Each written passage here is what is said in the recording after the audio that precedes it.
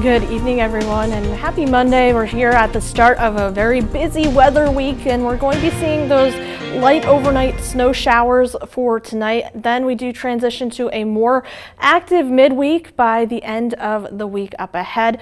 Now we're looking at radar right now, and we're looking at some snow showers making their way into the state line. Those are very light in nature and will be providing just a light dusting over untreated surfaces. For the rest of the night, though, temperatures do drop into the 20s, 22 degrees by 8 p.m. with those snow showers. And then we rise just a little bit by a degree into the 23 degree mark, and with those flurries as well. So tonight, expect mostly cloudy skies with those snow showers happening overnight with temperatures in the 20s, 22 degrees as your low. Now we do see those snow showers taking over right around the 7 o'clock hour. You can see most of the state line has those snow showers.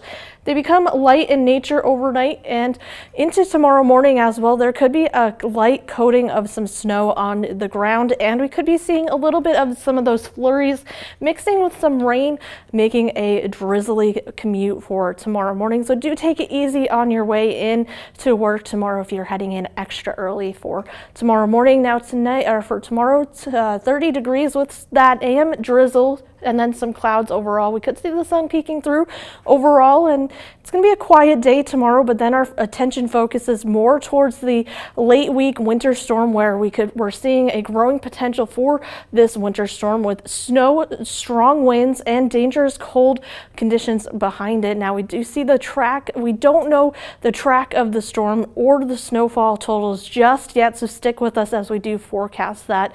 But we do know that those temperatures are going to fall into the single digits coming up by the weekend and for your holidays as well, with wind chills dropping into the -20 to -30 mark for Saturday. So do be weather aware and keep your hands and ears covered throughout the rest of the weekend. And we do see those temperatures dropping again into the single digits for the weekend, and for Christmas we finally see the sunshine return, but again it's going to provide little to no warmth as temperatures still remain in the single digits. And for your most accurate 10-day forecast,